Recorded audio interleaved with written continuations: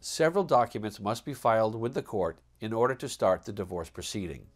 Among other things, the filing needs to include a certified copy of your marriage certificate, a financial statement, a record of absolute divorce, a complaint for divorce, and the filing fee.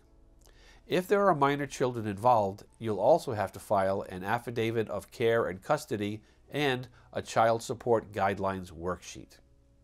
Both parents must attend a parent education program and submit a certificate of completion.